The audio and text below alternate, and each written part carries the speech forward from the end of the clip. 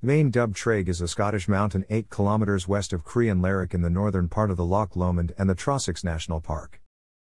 The mountain reaches a height of 978 metres and therefore qualifies as a Munro, however is overshadowed by many higher mountains in the area, although it is well seen from the main A82 road in Strath Fillan between Tyndrum and Crianlarich. The hill's name translates as Mountain of the Black Rock. This refers to the steep and rocky face on the mountain's southwest slopes above Loch Oss, which offers scrambling routes to the summit. Beinn Dubhchraig stands in a group of mountains which rise around the headwaters of the River Cononish and includes 2 other Munros and the Corbett Beinn Chuirn. The Glen of Cononish and the 4 mountains make up the Beinn Dubhchraig National Nature Reserve, an area which attracts many biologists who come to study the profusion of mountain plants which grow on the moist rocky cliffs and outcrops.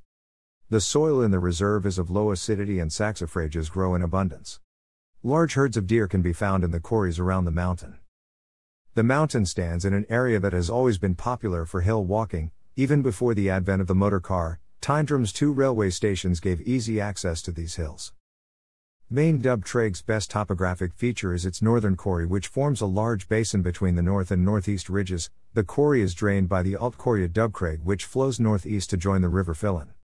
At the foot of the northern corrie are remnants of an old Scots pine wood of Coil Corrie Chalk, part of the former Caledonian forest.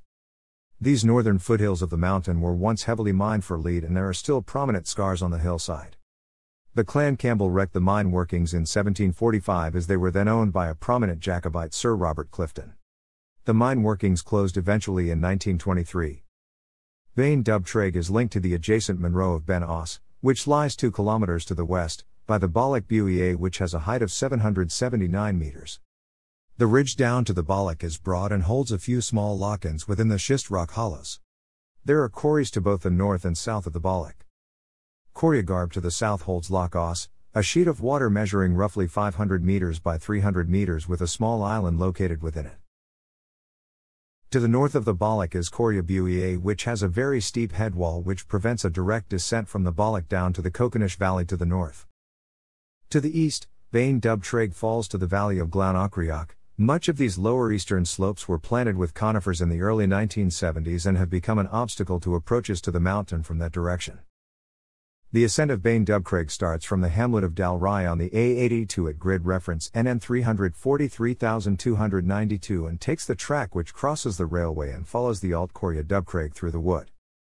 The track becomes more muddy and crosses 3 deer fences by stiles to reach the open mountainside, from where it is possible to ascend the northern corrie direct to reach the summit plateau just to the northwest of the highest point. Beinn Dubhchraig is often climbed in conjunction with some or all of the mountains around the Cononish Valley. The view from the summit gives fine views of the mountains of Breadalbane to the west, and the twin Munros of Beinn Mhor and Stobh Beinn are well seen to the southeast. Footnotes. Thanks for watching.